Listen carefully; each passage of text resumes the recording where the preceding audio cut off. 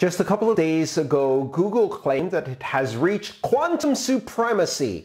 How do you think this will affect mining and the cryptocurrency world in general? I love the way that they named their success in quantum computing quantum supremacy. It sounds so amazing, but in fact, it's not really that amazing. Some great marketing there caused a whole ripple of fear all across the technology industry as people misunderstood what quantum supremacy means. Up to now, quantum computers could solve problems that classical computers could also solve. And they might solve them a bit faster, but it was really difficult to see if in fact the quantum effects were giving a significant advantage to the quantum computer to the point where a classical system is simply unable to solve that in any meaningful amount of time. Quantum supremacy, as Google calls it, is simply the first time they demonstrated a solution to a problem that was solved with a quantum computer in a reasonable amount of time, and with a classical computer would take tens of thousands of years. And therefore, that shows that the quantum effects being operated in this quantum computer really confer a specific advantage or significant advantage in computation. It's no longer a question of, was this really a quantum result, or was it just a slight optimization on a classical result?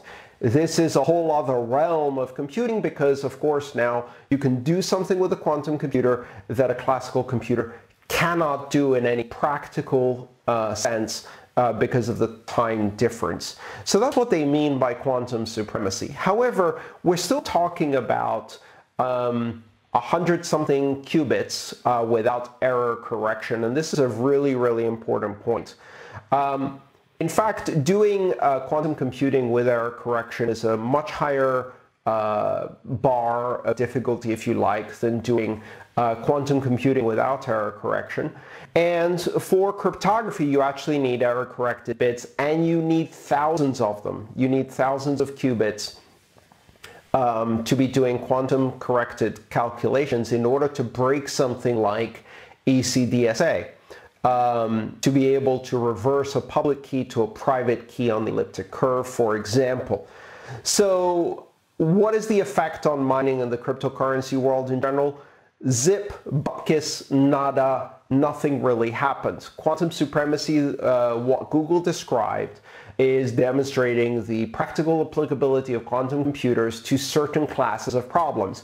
Those classes of problems are not the same class of problem we're talking about when we talk about breaking cryptography. And that's a really good thing because, hey, you know, the problem isn't really Bitcoin. If we get quantum computers that can do thousands of qubits with error correction and, you know, consistent results, we have a much bigger problem. And the bigger problem we have is that the entire world's classified communications, confidential communications, financial systems, etc., all depend on classical cryptography today, and we would need to upgrade all of that in order to make it quantum resistant. And if anything, many of those systems, these legacy systems, are a lot more difficult to upgrade than an open public, open source blockchain like Bitcoin is in terms of its signatures. In fact, we're already seeing a proposal for a new signature system called Schnorr that is being introduced as part of SegWit V1, hopefully in the next year or so.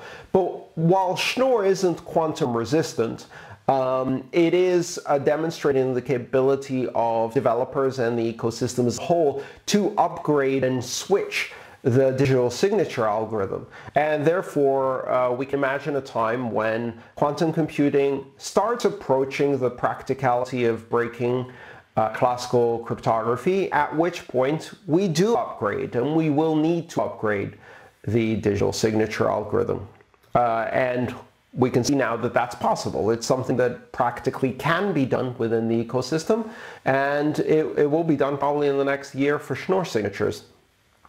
Now, the other thing, of course, is to realize there's a difference between quantum computing being applied to digital signatures and quantum computing being applied to hashing. Hashing algorithms are fundamentally different from digital signature algorithms. And while the discrete logarithm problem that is at the core of digital signature algorithms is in fact very approachable by a quantum algorithm, a quantum solution.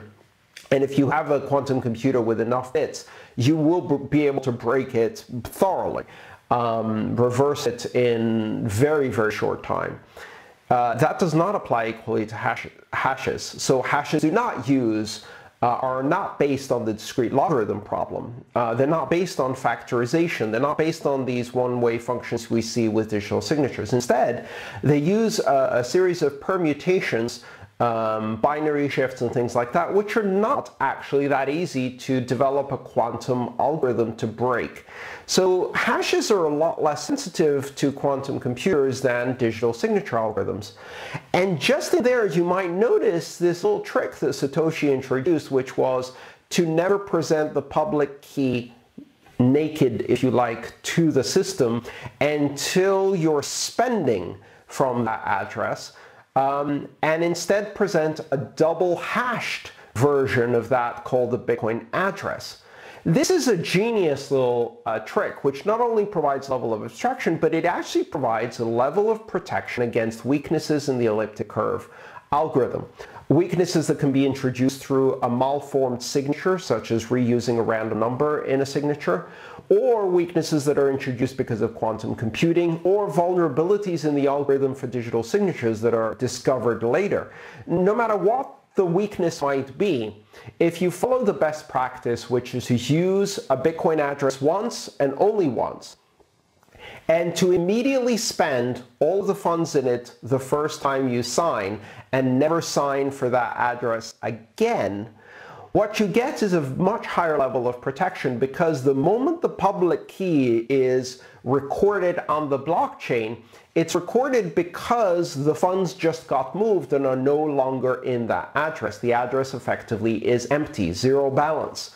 So the only time the public key is shown is when, even if you exploit it, you get nothing because there's no money in it anymore. And that's a really smart trick, because even if quantum computing gets to the point where digital signatures can be compromised, now what that means is that someone would have to be able to compromise the digital signature in the time between you transmitting a transaction to the network and it getting confirmed and the money spent, and then break it, sign a different transaction, and double spend it in less than 10 minutes.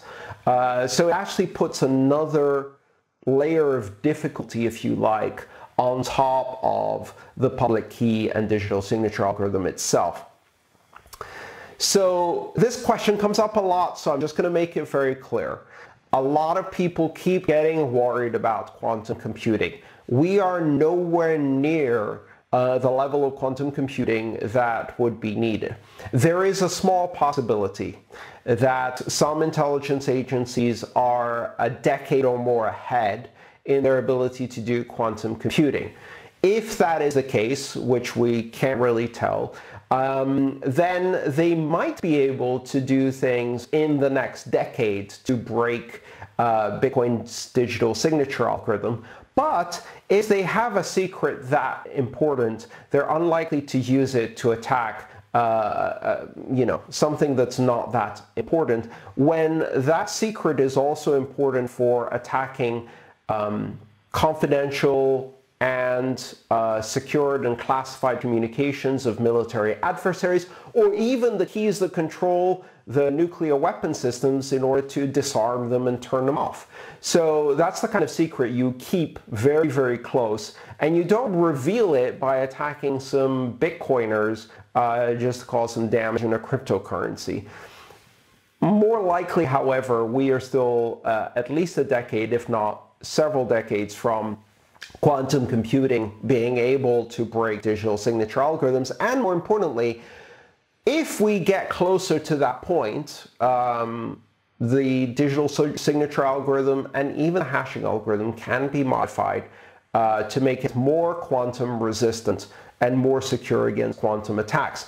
Eventually, you get to the point where quantum computing is a commercial reality for everyone, where everyone has the ability to use commercially available quantum computers on the desktop, on the laptop, maybe on the smartphone, or whatever other device. At that point, you can use a quantum computer to do quantum encryption that cannot be broken by a quantum computer trying to do quantum decryption.